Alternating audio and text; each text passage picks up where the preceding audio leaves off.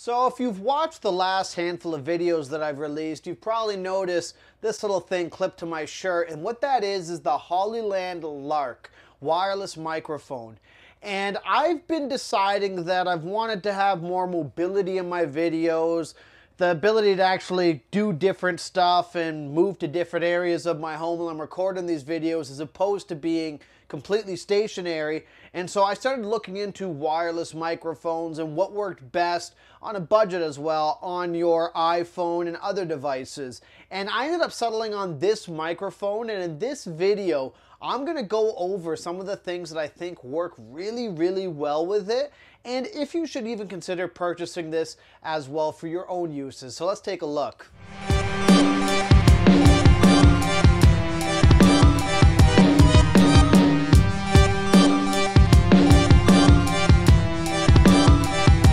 So to start, as far as the packaging goes, it's pretty straightforward, but the cool thing is it does come with its own carrying case, and it's pretty nice quality as well.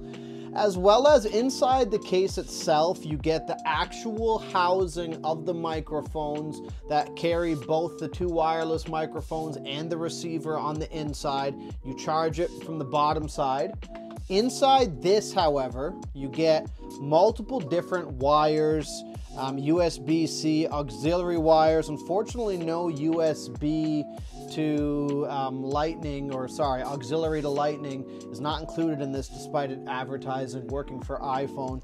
And I'll go into that in a bit later. As well as two windshields for your microphones.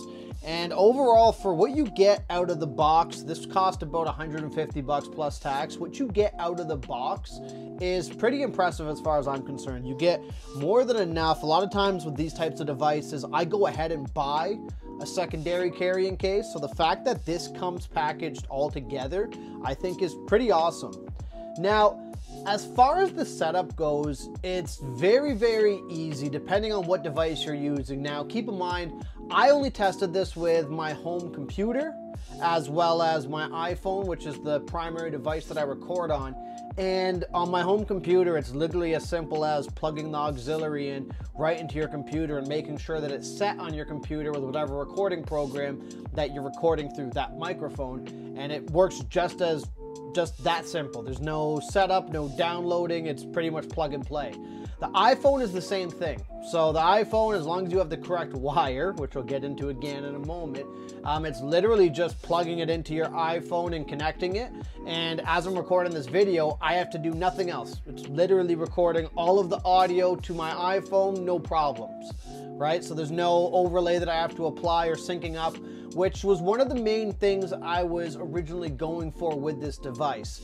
Was it would cut down a lot of the time that it took me to have to sync up my voice from using my computer microphone to this. It just made it tremendously easier than how I was doing it before, right?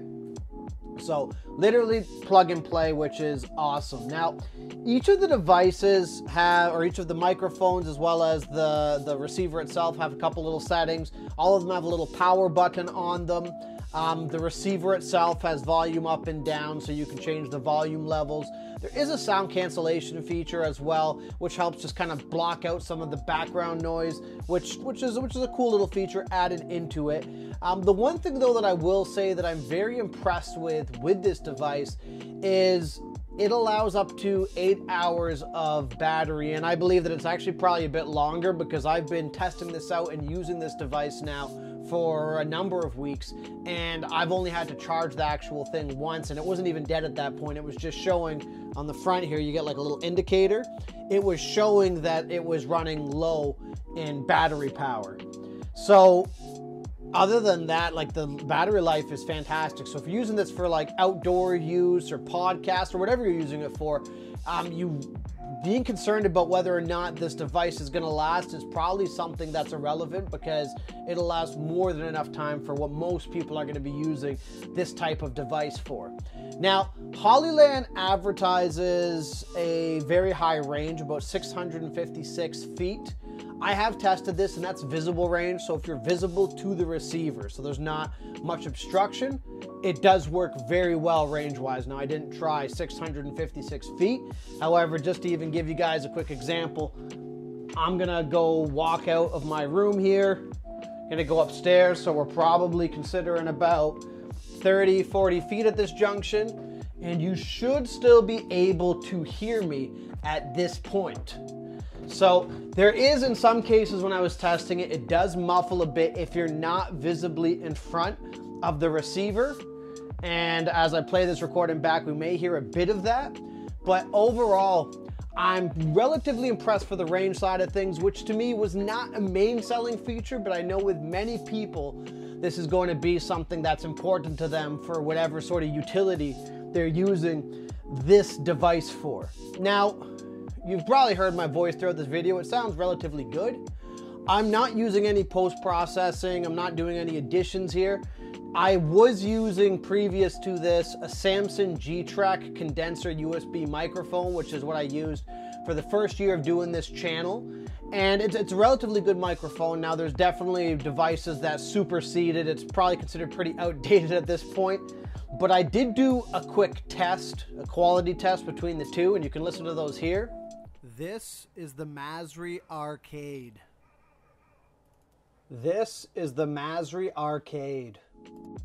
So I feel like the Samson G-Track itself sounds a bit crisper, almost a bit warmer, whereas the Hollyland sounds a little bit more, how do I say this, a little tinnier. It sounds a little cheaper, I guess is the best way to put it, but it's not, in my opinion, a deal breaker, especially for what I'm using these devices for.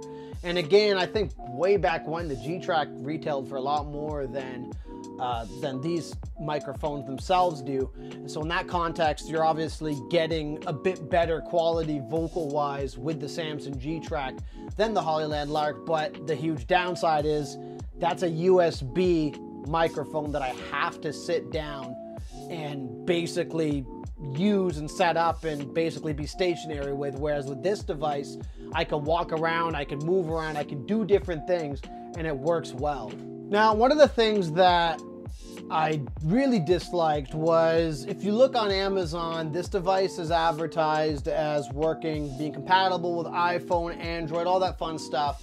And the package I got anyways, I believe there's different tiers or packages you can get from Hollyland, did not come with any sort of adapter for the iPhone, which might sound trivial, but I tried using a auxiliary pass-through using to Lightning itself. It did not work.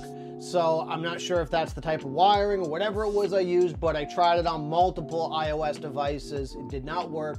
So I had to go ahead and purchase a Lightning to auxiliary cord off of Amazon, and worried that it wasn't going to work. I went with Hollyland's branded wire, and it was about 30 bucks extra, which was kind of unfortunate because to me that's a substantial extra charge just for a cord.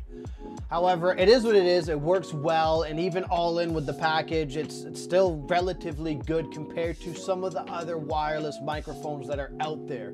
I believe the most common one is like the Rode microphones, and I understand those to be 300 plus compared to what I'm getting with this package. So it sucked that I had to get an iPhone adapter separate, but overall, it is what it is, and I'm still very happy with this purchase. And if you're looking for a good wireless microphone setup, something with a lot of flexibility and especially ease of use, I would heavily recommend the Hollyland Lark based off of price point, functionality, and how it works.